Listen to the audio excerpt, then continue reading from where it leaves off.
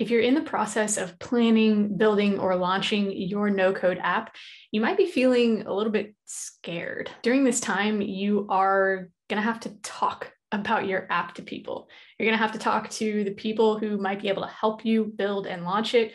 You're going to have to talk to your target market.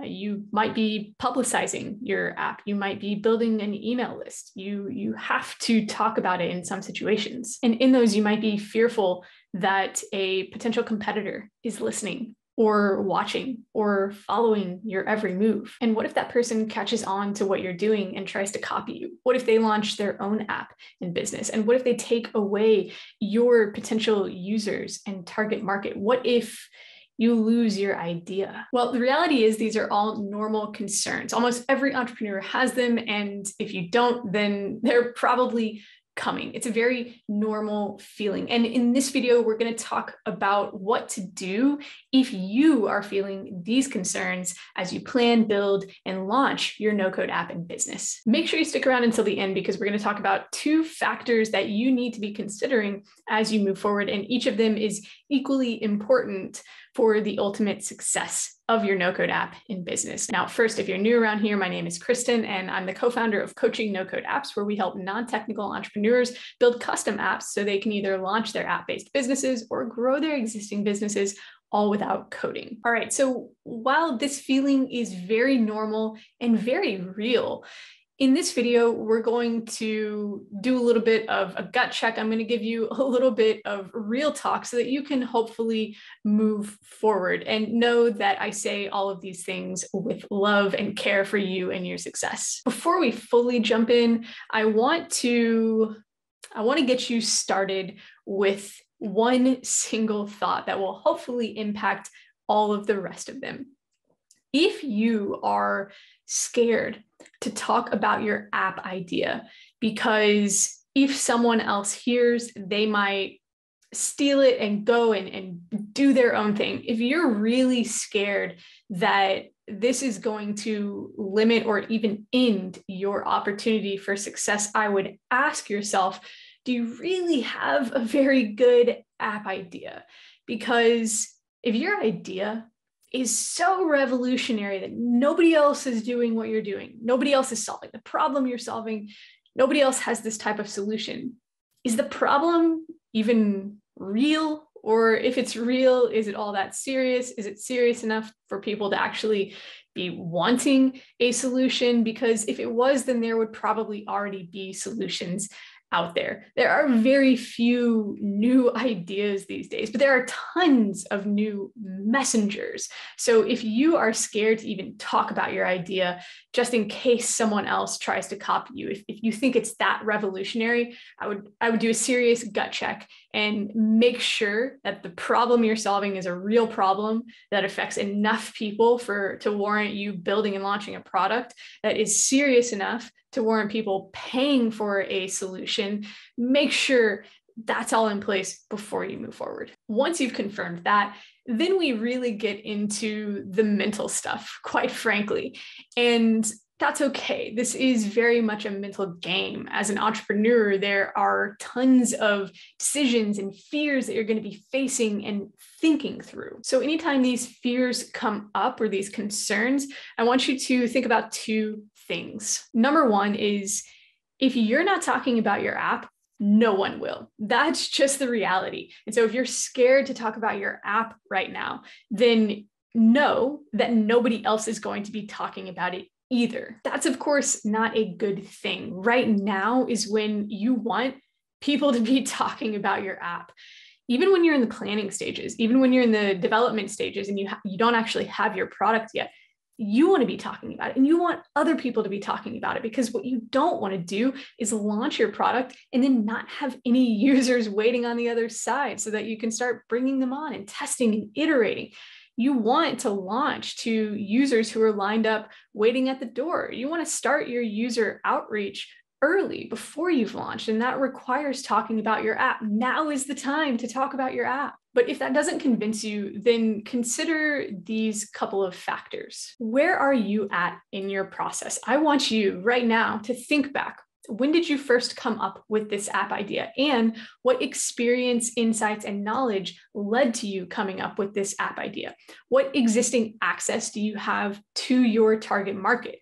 Maybe you have contacts or colleagues or businesses or social groups, whatever it may be. What is your existing access? What is your knowledge of the problem you're solving? What's your knowledge of the processes involved? What's your knowledge of the desired outcome that maybe you yourself or your target market, what is your knowledge of the desired outcome that they want? What does their perfect world look like once this problem is solved?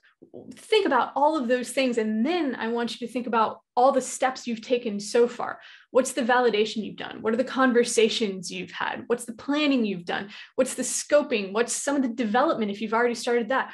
Think about everything you've done up to this point. Now, if you talk about your app before it is launched and someone out there sees that you have an idea and they think to themselves, oh, that sounds like a good idea, I should try that too. Do you really think that they are somehow going to be able to gain all of that experience and knowledge and insight and somehow surpass you? Okay, realistically, okay, literally, could someone do it? Sure, but realistically, what's the likelihood of that happening? I want you to give yourself a little bit of credit because the likelihood of that happening is slim to none. But the second factor I want you to consider is that even if that did happen, okay, the reality is the features of an app, the technical specs, those are copyable. Those are things that anyone can build if they really want to. And so if you are concerned that someone is going to copy your features, well, I hope there is something else going into this app besides a feature set. Features can be copied by anyone on any platform, using any tool, using any language. They can all be copied.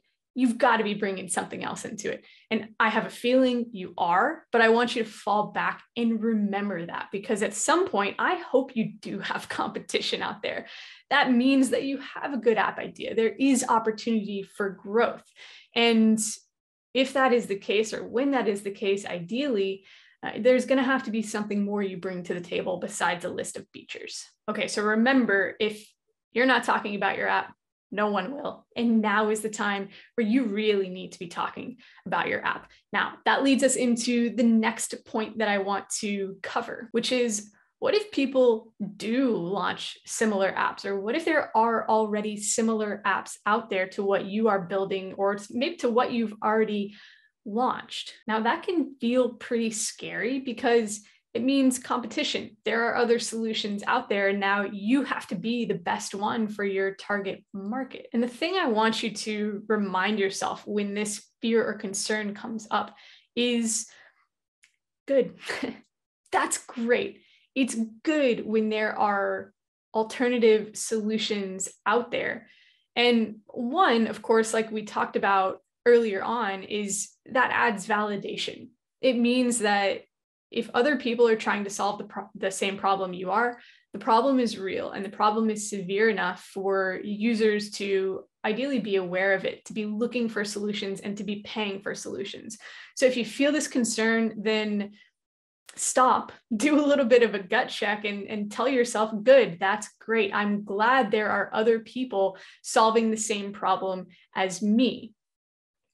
And remember that you're going to be solving it in different ways, right? Feature sets are copyable, but you are going to be filling holes and gaps in your market, and you're going to be serving a certain segment of your target market that someone else isn't going to be. So you're going to be differentiating yourself. That is just a business practice. But beyond that, I want you to think about this a little bit differently. So this is a reframe here, but if you have other solutions out there, it means that you are not the only person talking about the problem that you're solving and talking about the solutions that are available and talking about the outcome that those solutions can bring. And here's the thing, no matter how much you do talk about your app and your business, there are going to be some people in your target market who never hear of you, who are never introduced to you.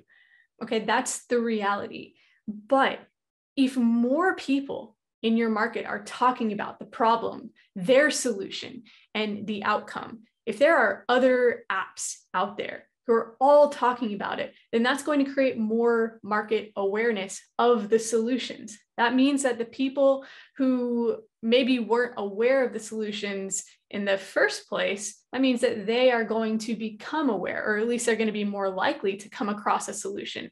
And if they learn about a solution, well, they're going to be more likely to look for other solutions. Now they're going to be more likely to find your solution. So remember that there are parts of your target market who you're never going to have the opportunity to reach if you're trying to reach them alone. But by having competitors out there who are also spreading the word, talking about their solutions, there's going to be more market awareness, and you are going to have a higher likelihood of gaining more users and building your own business because of it. So think about that reframe. It's a really important one, and it can serve you so well and actually help you appreciate having competitors out there in the market. So listen, if you are concerned to start talking about your app and spreading the word because you're worried someone's going to steal your idea, or you're worried about competition, it's normal.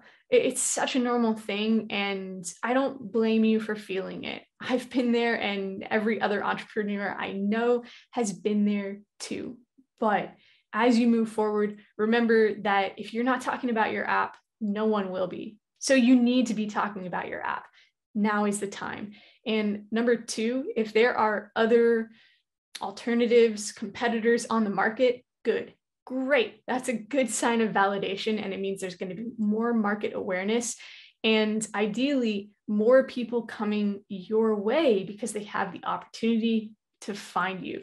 So do those reframes, remind yourself of those moving forward. It's going to help make this process a lot easier for you. It's going to help you build traction with your app because the word is actually going to get out there. You're actually going to be able to do your user outreach, and you'll be able to launch and grow thereafter. Now, if you're in these early stages where you are planning for your app's development, or maybe you've started development and you want to make sure you're moving forward correctly, we have a free workshop. It's an extended training that you can deep dive into and tackle these initial steps a lot more efficiently and correctly. It's over at coachingnocodeapps.com/workshop. So you can head to that, join in. We'll hope to see you there, but I hope this was helpful for you. Thanks so much for watching, and we'll see you in the next one.